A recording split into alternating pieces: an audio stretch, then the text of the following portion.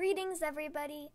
It's time to visit Chinatown in San Francisco, a great place to get in touch with Chinese culture, try unusual food, buy cheap souvenirs, and practice the language spoken by over 1.3 billion people. We will start from the Dragon Gate at the intersection of Bush Street and Grant Avenue. Walk north on Grant Avenue, which is basically one giant souvenir store. After reaching Broadway Street, we will turn left. This is where the merchandise shifts from souvenirs towards food. There are more bistro and small restaurants with authentic food, as well as grocery stores. We will then turn left on Stockton Avenue and walk down the hill. In a sense, we will circumvent the oasis of Chinese culture in the middle of a modern city. One thing to remember before we begin is that you can find a million different things in Chinatown, but finding a public restroom may be a challenge. Some installations are hard to figure out and may be out of order. Your best bet would be Portsmouth Square Plaza, a block east of Grant Avenue between Clay Street and Washington Street. It also has a playground, a number of historical markers, and a bridge to the entrance of Chinese Culture Center. Let's begin.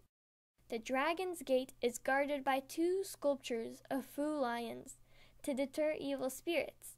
Male lion on the left has its paw on the ball, and female lion on the right is with the cub. It symbolizes protection of the structure or home by the male, and protection of those who live there is provided by the female lion. The gate is the only gate in North America built according to the tradition. It faces south, made of stone pillars, and has a roof with green tiles. Two small passageways are for commoners, and the central one is for important persons. The phrase on the wooden plaque can be translated to English as following: "Everything under the sky is for the good of the people."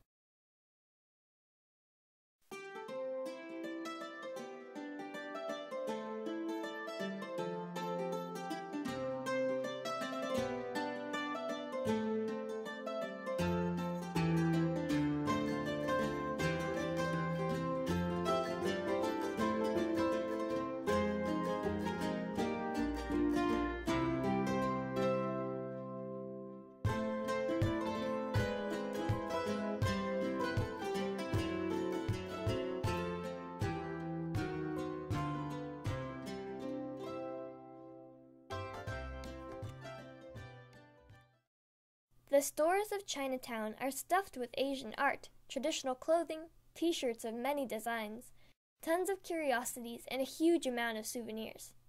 Most of them have interesting stories to tell. Take, for instance, these cute paw-waving cats called maneki neko in Japanese. They are talismans bringing luck and good fortune to the owners. Interestingly, there are versions with two paws up, which should bring protections in comparison to one paw up cats, bringing customers to the store or restaurant.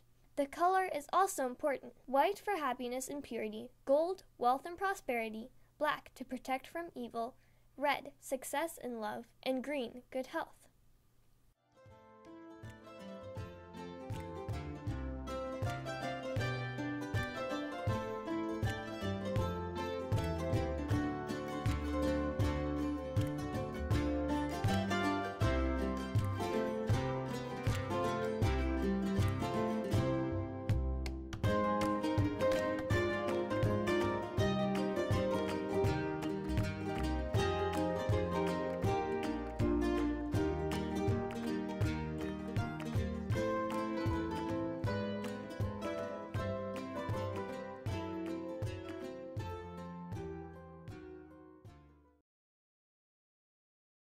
This is Broadway.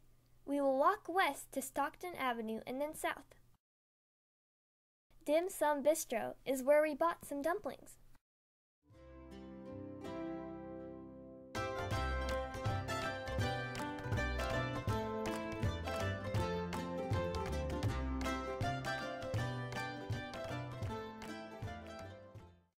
Dried sea cucumbers of various sizes and origins.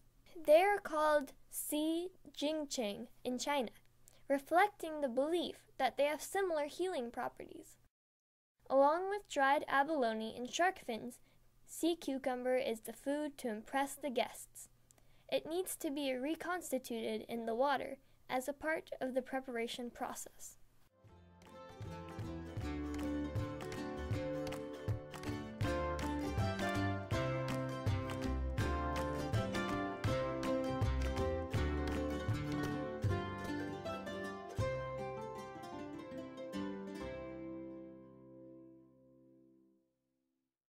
If you have doubts about eating dry sea creatures, you can try blossom tea.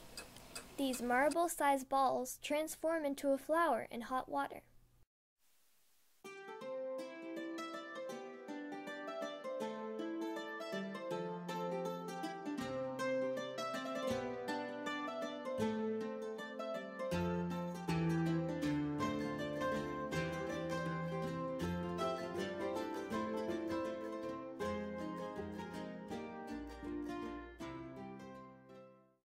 Buddha's hand fruit, a citrus, and pitaya, a cactus fruit also known as dragon fruit. Pitaya is rich in antioxidants and vitamins, and Buddha's hand has no pulp or juice and is valued for its aroma. This is lotus fruit. Must be good sliced, stir-fried with some sesame and onions. Thanks for watching and good luck!